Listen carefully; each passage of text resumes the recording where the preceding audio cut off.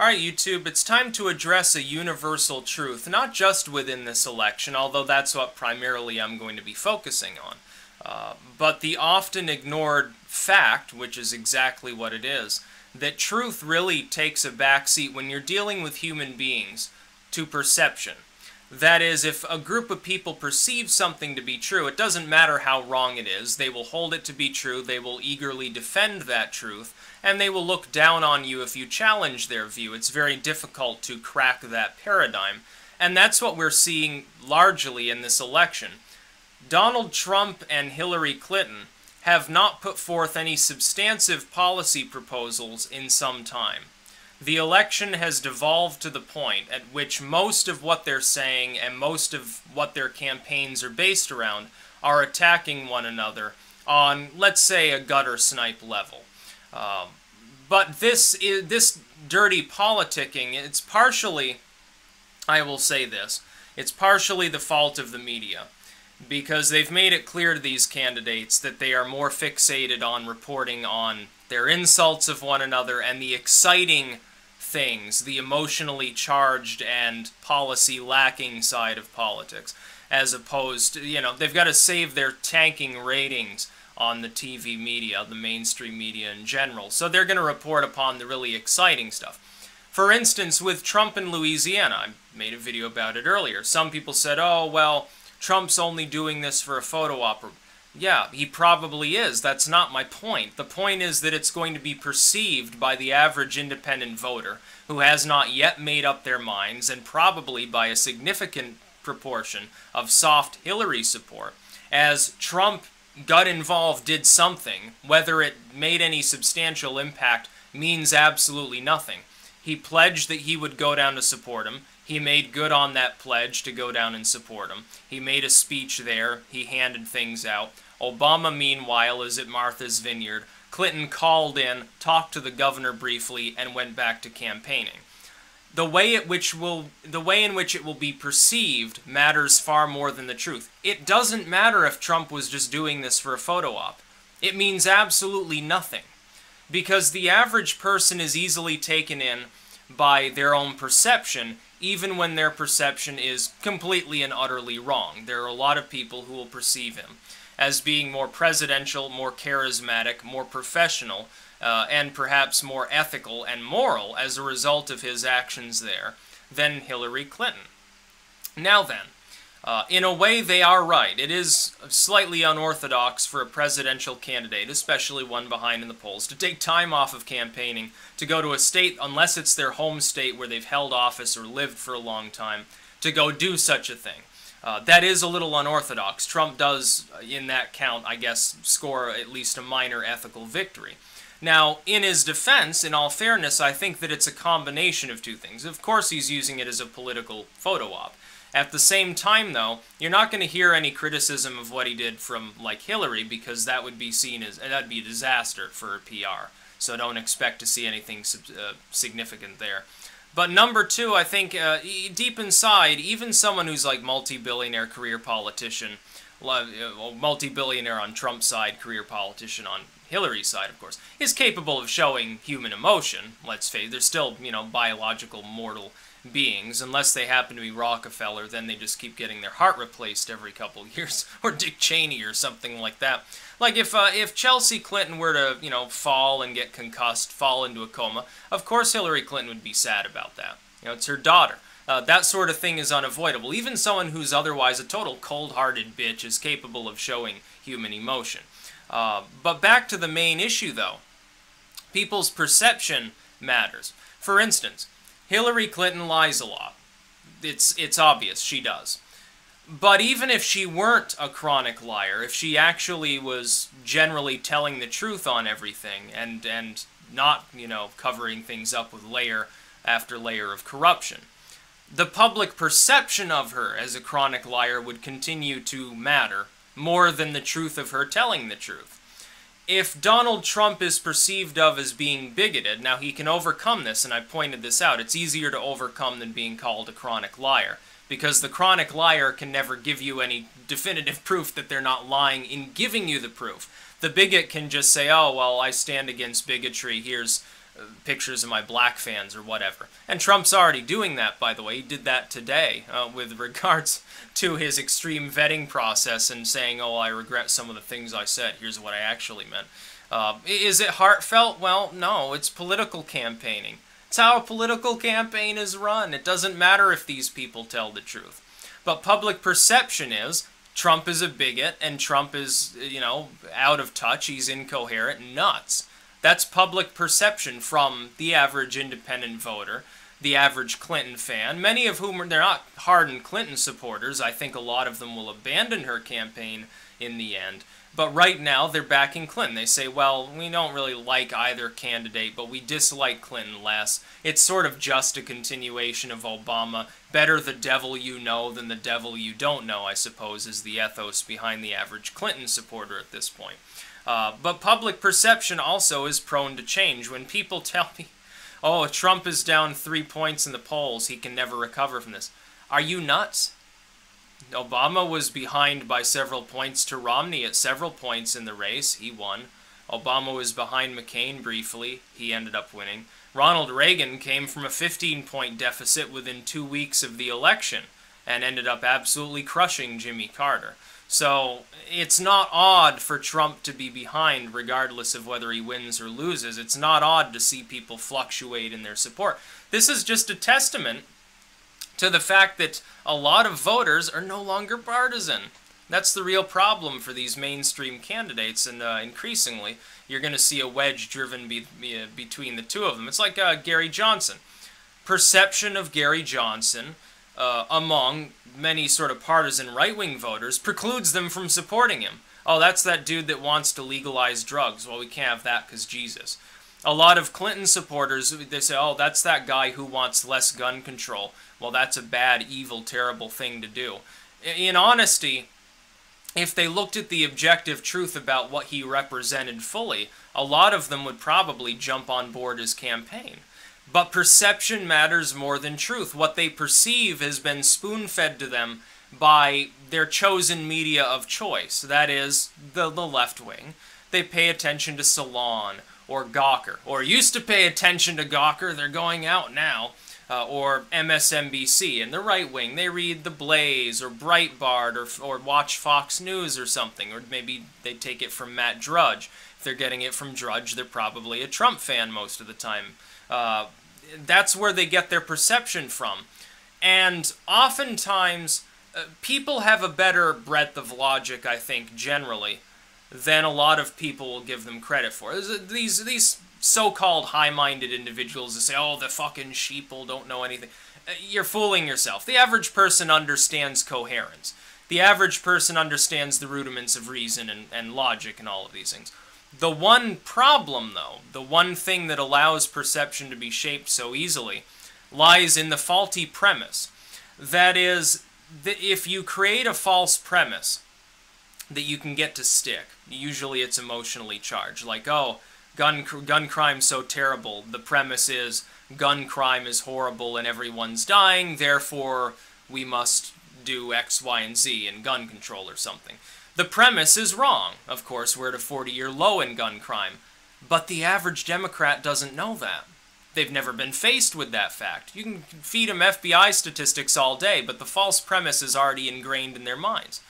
The average, neocon Republican, especially the evangelicals, oh, there's a war on Christmas, there's a war on Jesus. Well, no, there's not. It's a false premise. But if you get them to believe the false premise, their perception changes entirely. This is how the game works. This is how propaganda works in the modern election system. Now, in the past, it used to be, oh, here, I'll give you a shot of whiskey if you vote for this candidate. Oh, here, let's do some gerrymandering. Oh, you're voting for Mr. X? I think you should vote for Mr. Y. You wouldn't want to lose your kneecaps. That's the way it used to be in the old days. Then people realized it was far easier to just use faulty premises, and the media helpfully does this on a literally daily basis to the entire population. Even the libertarian media is guilty of this from time to time. You create a faulty premise, and then you dig for material, usually emotionally charged, which enforces that faulty premise and the natural deduction of reasoning thereof in the minds of the people that you're seeking to affect. Again, like gun control. We are at a 40-year low in gun crime. There is no gun crime epidemic. But if you state to people who don't know any better that we've got a gun crime epidemic, and pair that with all these videos of people getting shot, or police shootings, or tales of cartel money laundering and all, and the drug war and stuff, you can certainly get them not to look any further than your very surface reporting. It's very, very elementary, and it's usually delivered in an elementary school fashion as far as the English that's used, by the way, in the mainstream media as well. You simply create that little surface, and it's like a veneer. It's like a facade. All out before you, you see a desert. Cover it over with some topsoil, plant some grass, and put some sprinklers up. It no longer looks like a desert now, does it? California is guilty of this, by the way. Most of these nice green-looking areas in California, sprinklers. Sprinklers and topsoil. That's all it is. Below is a bunch of desert sand. It's still a desert underneath. But you've just created a facade. The average person isn't going to dig any deeper. They'll say, oh, this looks like we should have a farm here. Water must be plentiful. Everything's so green and colorful. There's flowers and palm trees and all these wonderful things, some succulents. It looks very vibrant. It looks very alive. I think then they start tilling the soil up. Of course, they realize, oh, shit, there's nothing but sand underneath it. That's how modern politics works. Truth be damned. Truth doesn't matter in modern politics. When sites like PolitiFact, when they try to analyze whether a candidate has told the truth or not. Now, I've stated before, and I state this again emphatically, PolitiFact itself lies constantly. They don't lie in the actual ratings that they give things. They do lie by omission, frequently. That is, that they will fact, if Trump, PolitiFact is obviously left-leaning, I think that's clear. And it's not an endorsement of Trump, by the way, to say this. If Trump says 100 things and 50 of them are true and 50 of them are false, and Clinton does the same thing, PolitiFact will fact-check all 50 truthful statements Clinton has made, maybe 10 of the false ones, and 50 false statements by Trump, maybe 10 of the true ones. And thus it looks like Trump is just a total chronic liar and Hillary generally tells the truth. In reality, they're about the same. It's a lie by omission. It's simple mathematics. It's a simple lie by omission, and people gobble it right up. They don't even realize it's happening. Because the average person doesn't look through rally after rally, speech after speech, ad after ad, news interview after news interview to document every goddamn thing that Trump and Clinton have said. You'd never sleep.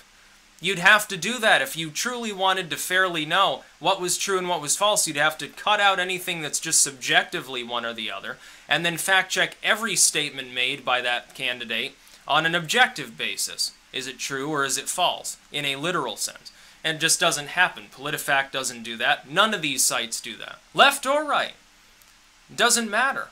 It's like if the right-wing media, if Drudge or Breitbart again, if they want to cast Hillary as a chronic liar, they will fixate on the lies that she's told. They won't talk about the time she's told the truth, to the point at which she could say the sky is blue, and it would be completely ignored. In the minds of the people reading these elements of the media, she never tells the truth. There's not a single true thing she's ever said.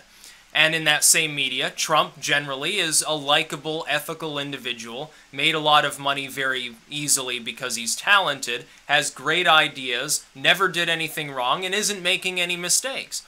And likewise, if you read Salon, or if you go to Being Liberal, or you watch MSNBC, Hillary Clinton tells the truth chronically, almost in an unavoidable fashion. She's as healthy as a horse. She has never done anything wrong. She's the most decorated, celebrated, able person who's ever run for the presidency, and her opponent is the Antichrist.